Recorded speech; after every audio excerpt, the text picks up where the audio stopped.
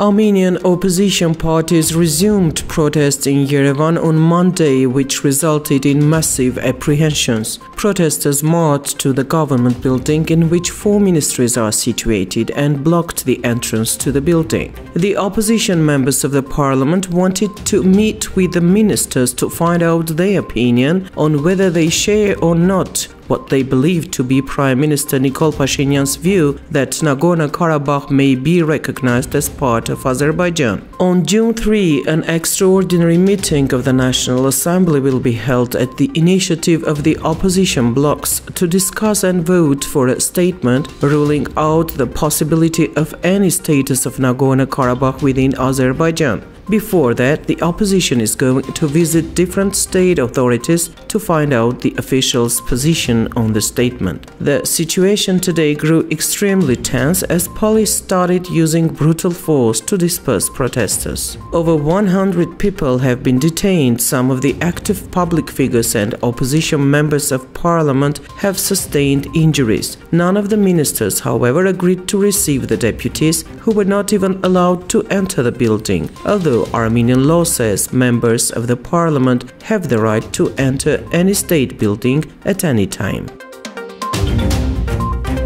The Azerbaijani armed forces grossly violated the ceasefire in the southeastern direction of the Armenian border on May 28. Private David Vartanyan, a serviceman of the Armenian armed forces, was killed. The Armenian Ministry of Foreign Affairs has issued a statement saying this provocation was preceded by destructive, bellicose statements of the President of Azerbaijan, which included insults to the sovereign territory of the Republic of Armenia. The Foreign Ministry urged the Azerbaijani leadership to refrain from provocative actions and rhetoric and fulfill its commitment on establishing security and stability in the region.